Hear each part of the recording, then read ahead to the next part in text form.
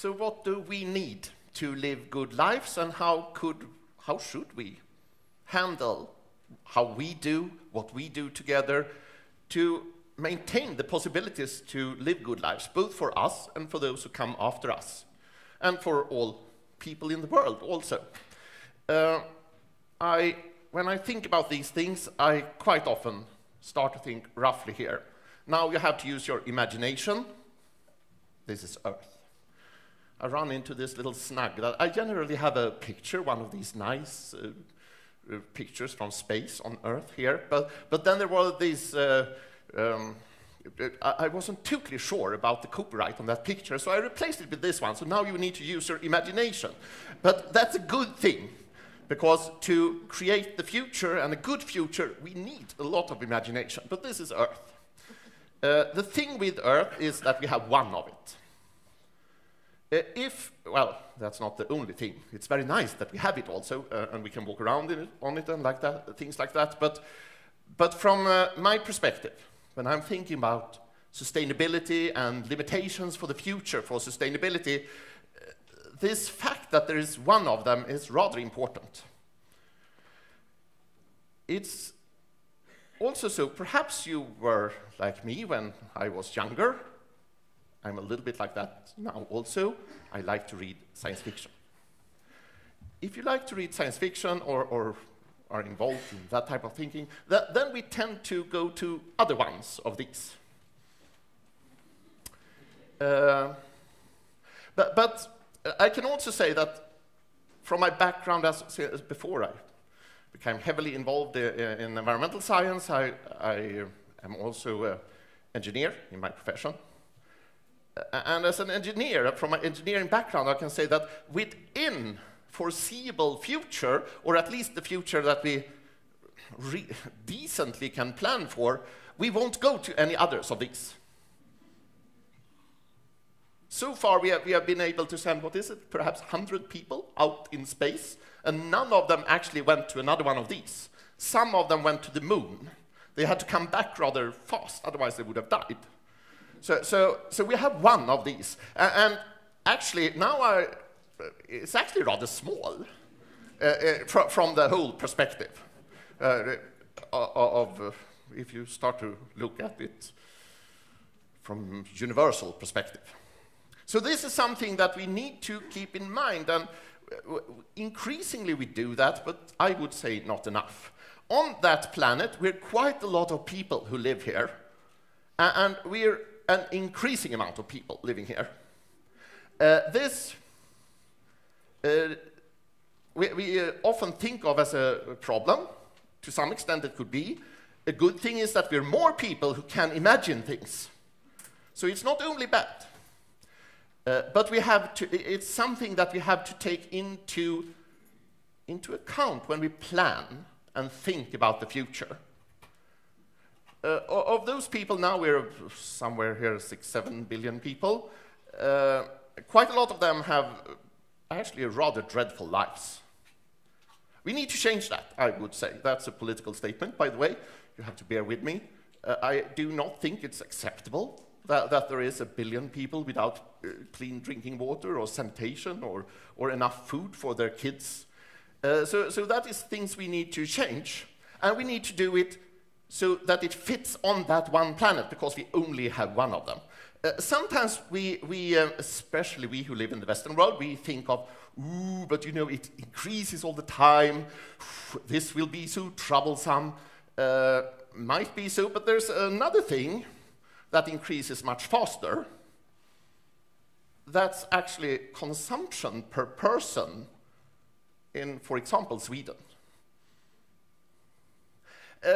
That is actually a stronger driver than population growth, because connected to that consumption is that we use materials, we use fuels, we use energy, and things like that. And those things are to a large extent what creates the challenges we stand in for.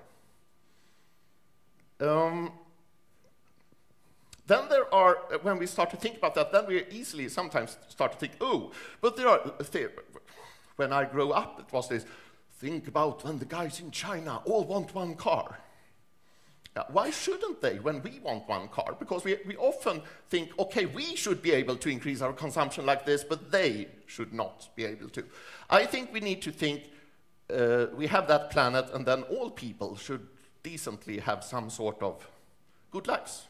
So that sets interesting restrictions, and since I'm an engineer, I like to, you get then a kind of multi-dimensional optimization problem. That's nothing strange. We do that in industry all the time. We do it in business all the time. We don't really know if we will sell products in future. We still are able to do lots of things. But if we can move away some of the things that varies, then it's easier. And I would say, even if we now saw this line, it's the increasing population, that is to a large extent, or at least we are still increasing world population. But if we actually look at the prognosis into future, we actually now believe that it's not like this any longer, it's more like it's leveling off, population increase.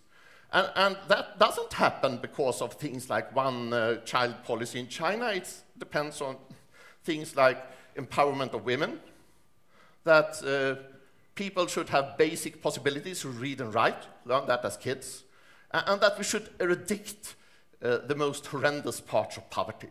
Then population increase levels off. And we have worked with that, and that is also the prognosis just now, that we level off somewhere about 10 billion people on Earth.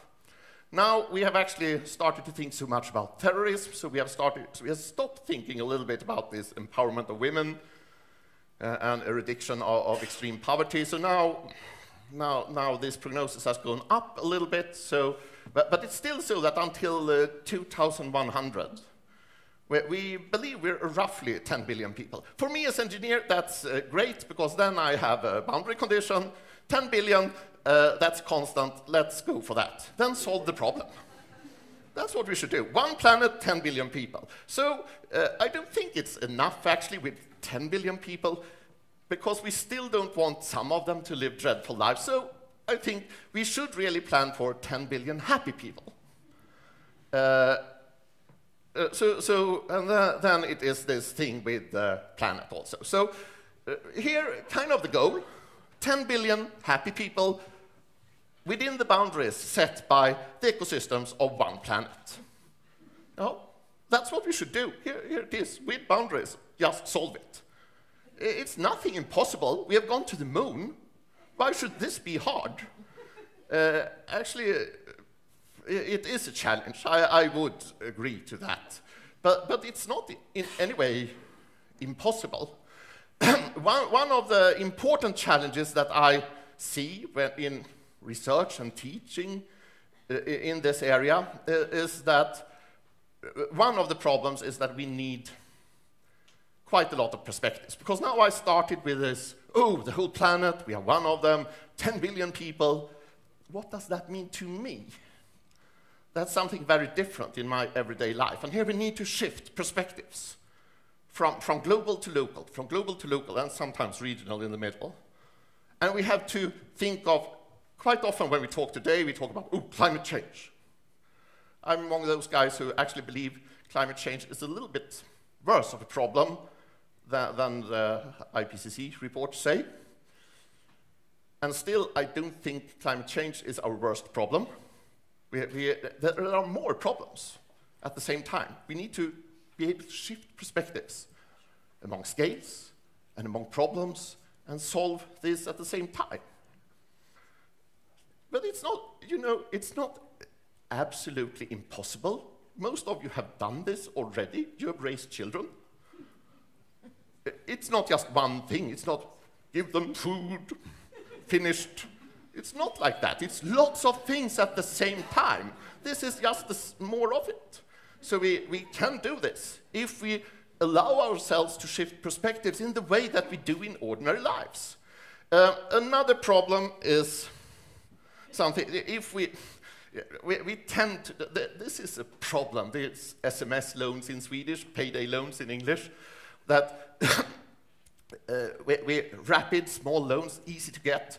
I consume it up, then, oops, I have a debt, and then I want more things, so I borrow a little bit more, both for debts and more things.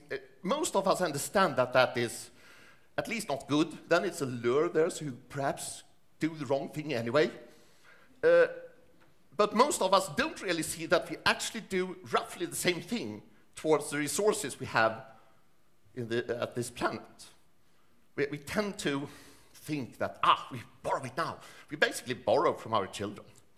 Because we have quite a lot of resources. And if we now focus down a little bit from this whole planet and to Jämtland, the region of Jämtland, we're really blessed because we have lots of resources. There's lots of clean water. There's lots of forests. There's lots of space to do the ecological farming that Fia talked about here earlier. And there's lots of possibilities and lots of good people. So we need to think of how to use them, remembering that we just have one planet, and we're part of that one planet. So we shouldn't really use them up without thinking, but in a smart way, because it's very easy to think, okay, we use them up. I have a large, fat bank account, just use the money. Most of us actually, when it comes to money, we understand that that's not the way to do it. Because the money will run out if I don't have an extremely fat bank account. Very few of us have that. We might have money for a while there, but we tend to think of our pensions and things like that at the retirement. We can't just use up everything. Then we don't have it. We can't do that with resources either. So we need to think about that. So we need to think of it more like we do in economy, actually, live on the revenue. And then set up systems so that it creates good revenue and smart revenue in a smart way. And when we do that, we cannot cheat. An easy way to cheat is that the most troublesome stuff, we buy it from somewhere else. And then we pretend that those bad things doesn't happen over there. And anyway, it's their fault, not ours, when we buy stuff produced somewhere else. Actually, some of the things like this one, or electronics used here, is a little bit like that, where we need rather special resources of rare earth metals, for example, that we tend to not want mined close to us.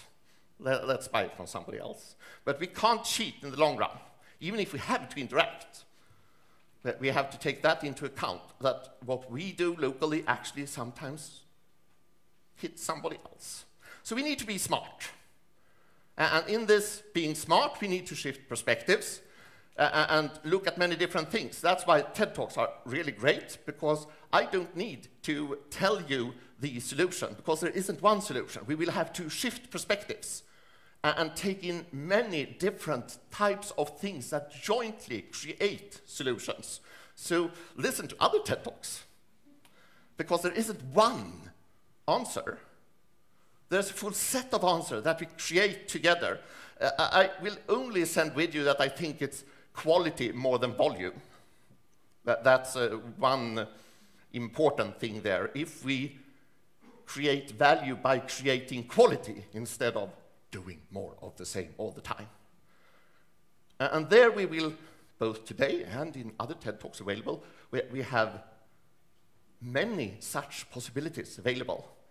So the largest problem is probably get us going, because here we all come in. It's not enough with my ideas. It's not enough with any single person's idea.